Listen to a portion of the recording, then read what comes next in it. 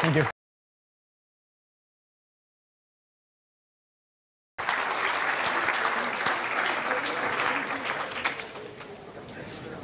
Good afternoon. This is the reason I love Unix. With 5 lines of code, we can build a spell checker. So we can take a document from the web, we can translate all the words and separate them into a word in each line, move the uppercase to lowercase, sort them, get one word on each line, so remove duplicate words, and then find out with common the words that are not in the dictionary. And those are the spelling errors. So pipelines are extremely powerful. Last year, I showed you another example where I used code, but one problem with pipelines is that they are linear. So we can have a pipeline from one process to the other, but that's the only thing we can do. Last year, I showed you an example from the Unix history repository where I extracted various metrics, such as how the number of the length of identifiers and the file names increases over time, and the number of users of the register keyword of the goto keyword decreases. In order to do that, I pipelined many processes in a graph such as the following: find all files, and then pass them through a preprocessor and through various greps to find, include names and the various identifiers such as register or goto, and so on. But as you see, this is not a linear pipeline. It is a graph. So how can we do that? How can we program such a graph with the Unix shell?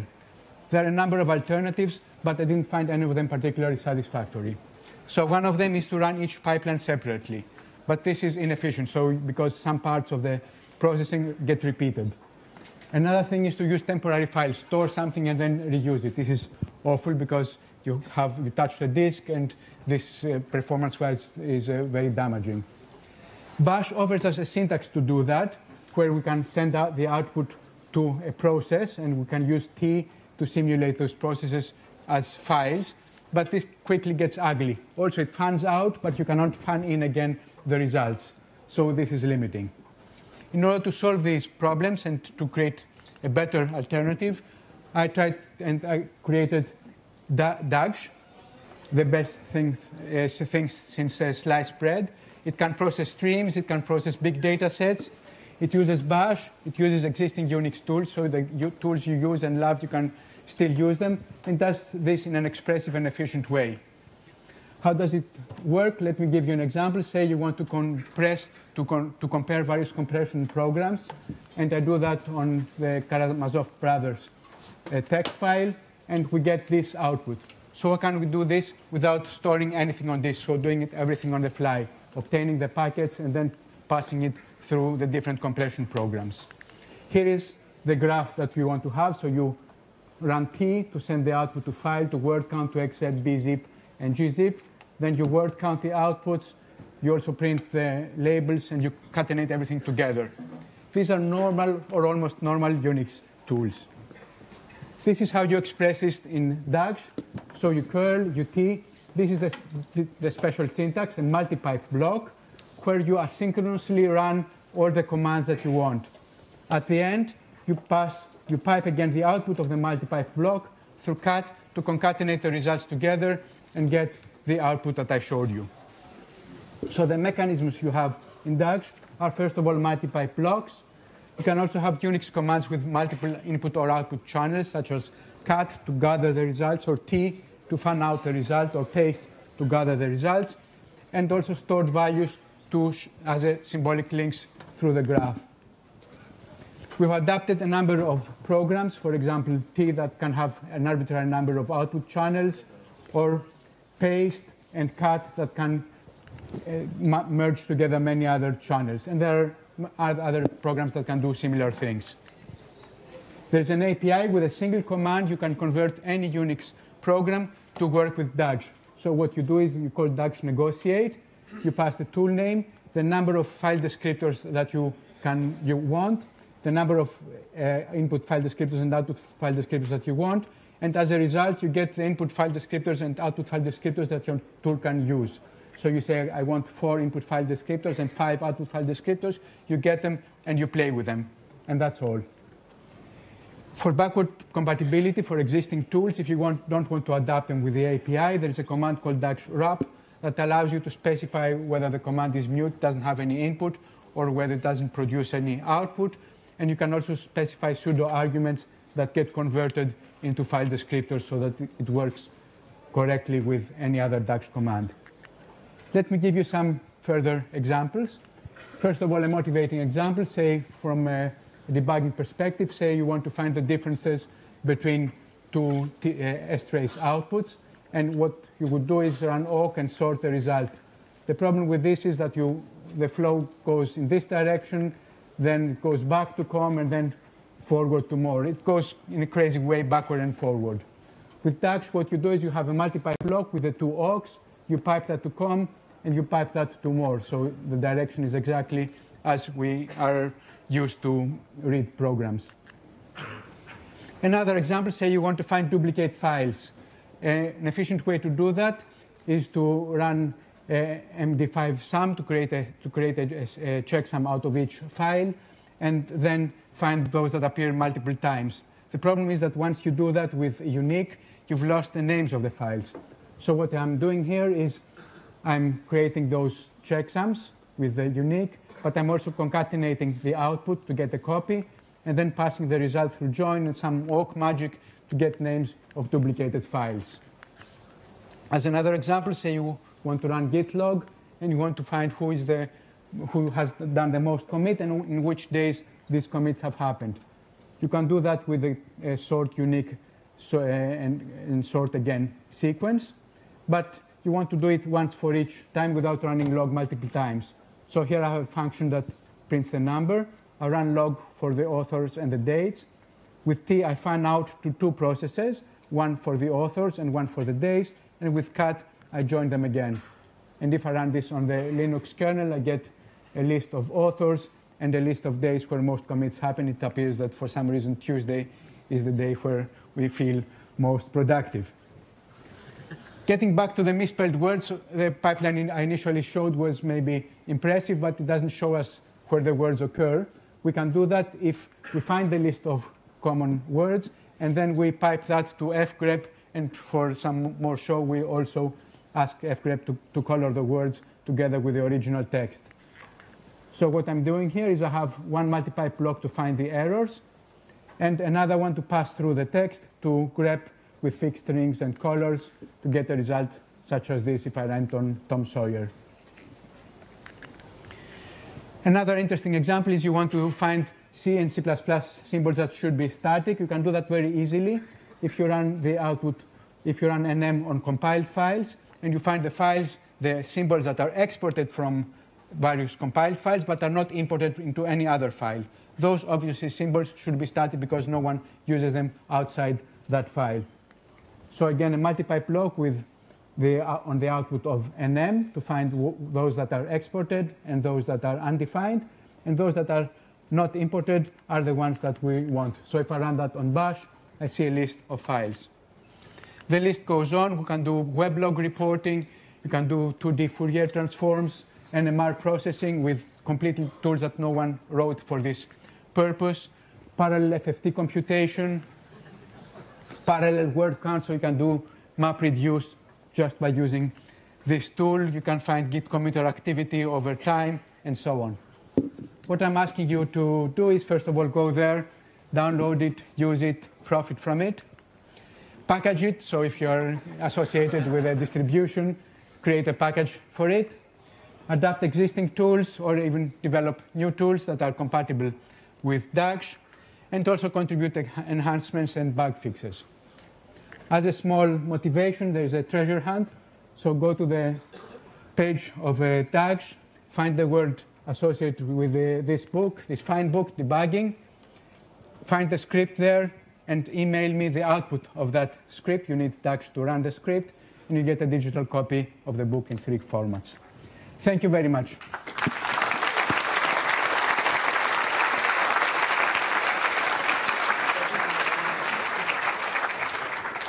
Well, thank you. We actually have another 5 minutes, or more than 5 minutes. So if you have any questions, then okay. Yes. Sorry, yes. I will just press the button. What was that? Sorry. What that? Thanks for the presentation. I was wondering, how do you create the graphs, the visualizations? Right. I left out the implementation part because this is supposed to be a lightning talk. There is a lot of magic happening behind the scenes. So what is happening is, first of all, the processes get connected together in a linear fashion, in a way that allows all processes to talk with each other at the points where you have fan out or fan in. So at the input and output part of the concentrator blocks, there are some concentrators that create those paths that join the processes together. And then messages start flowing around, and the negotiation process happens, where each process says how many inputs it can provide and how many outputs it can provide. And this packet goes around and around until everyone agrees, or if there is no agreement, the processes exit with an error. If there is an agreement, they get the file descriptors, and then the actual processing begins. In order to get the descriptor, what happens is at each negotiation part, initially they communicate with sockets instead of normal pipes, and at the end of the negotiation, they pass file descriptors through those sockets that they can use from then on. Did that answer the question?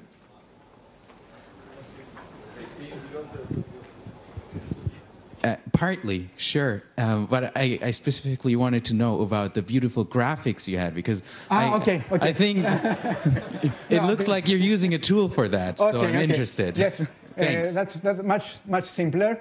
You set an environment, before calling DAX, you set an environment variable with the name of the output file, and instead of running the process, just creates the dot graph for you. So do you have any numbers on the speed up you can achieve on daily tasks, for instance? Yes. Yes, thanks. So this is...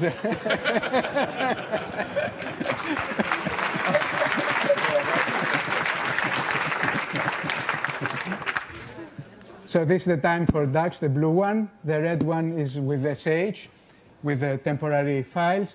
And for some programs, I also implemented them in Java or Perl, and the time was a lot longer. But of course, DAX uses more cores, so it can be a lot more efficient. So you typically get a speed up, especially if you can use more cores. How do you control the number of processes which are executed in parallel? Sorry, how many? How do you control the number of processes executed in parallel? How do you control the number of processes? It's done statically, so at the beginning it launches all processes that you have specified. There is a tool called DAX Parallel, where you specify how many, it automatically creates a multi-pipe block homogeneously with as many processes as you say. So you say -n 10 and creates 10 processes. But other than that, it spawns off all the processes you have specified. Another question, this seems like a really cool tool, but it would be awesome if it were integrated into something like Bash. Do you have plans for that? Do I have plans to integrate it with Bash? Actually, it is integrated with Bash. It's just not, I'm using the source code of Bash, and it's built in, so if Bash wants to take it upstream, it's there on GitHub. Thank you. I think we have another 2 minutes. Hi. What's it like when errors occurred in some of the pipelines? What happens if an error occurs? There are 3 things that can happen. The negotiation may fail, then a packet goes around and says to everyone, go away, we messed up. Another thing is that one command may fail at random. At that point, there is also a message that goes around, but it may not be able to go around because the command has exited prematurely. There is an alarm and a timeout that can take over at that point, and if no command gets a message at within a specific time, then they again quit automatically. We had trouble sorting that out in the beginning. Any more questions? Yes.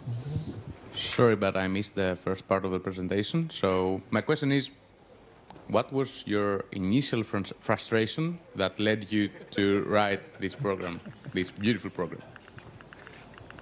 Okay. It was trying to implement a graph such as this one with Bash. So it would get all backwards if I wrote it with t greater than open bracket. Okay. Another question. Hi. Sorry, there's something I didn't understand. Did you re-implement the Spark directed acyclic graphs in Bash? Did I re-implement? Yes. Is this a re-implementation of the Spark DAGs? What we've done is we took Bash and added the capability to express multi-pipe blocks in it. So double curly brace, which means a block where things run in parallel. This syntax. Yeah, but I mean, is there any theoretical difference with the DAGs from Spark? It's just like a directed acyclic graph of process, right? Where do these DAGs occur? In which tool? In Spark? We can talk about this later. Probably let's take this offline. Maybe better, yeah, talk after. So thank you very much. Yes. Thank you very much again.